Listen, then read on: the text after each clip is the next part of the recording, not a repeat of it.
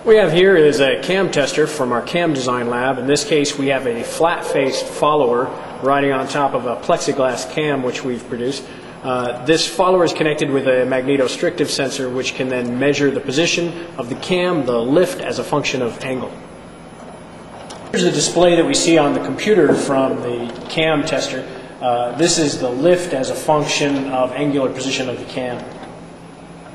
In this particular cam, it's a dwell. We got a long dwell with a rise and then a fall immediately.